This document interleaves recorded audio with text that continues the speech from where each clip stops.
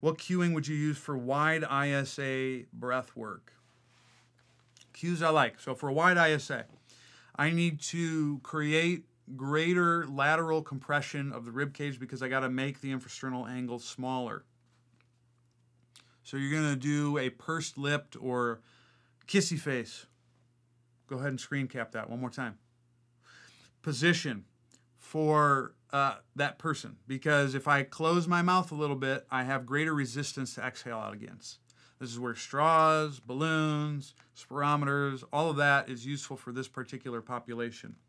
Second thing, you're going to cue them to exhale slowly in that position. You don't want this or all the other crap that people do. You still want a slow exhale, because if you go too hard, you go too ham on your exhale, you're going to recruit too much superficial abdominal activity like the rectus abdominis. You're not going to get that lateral closure of the rib cage, and you won't restore movement options. So you want to slow cook the exhale.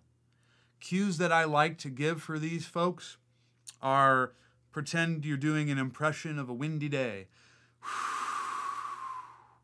Blowing a pinwheel, flickering birthday candles.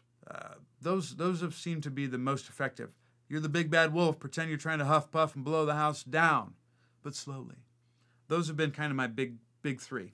And then also demo as much as you can, which, interesting, is really tough in these COVID times, because if you're wearing a mask all the time, you can't really show the exhale. So that's where I think the other cues can be useful.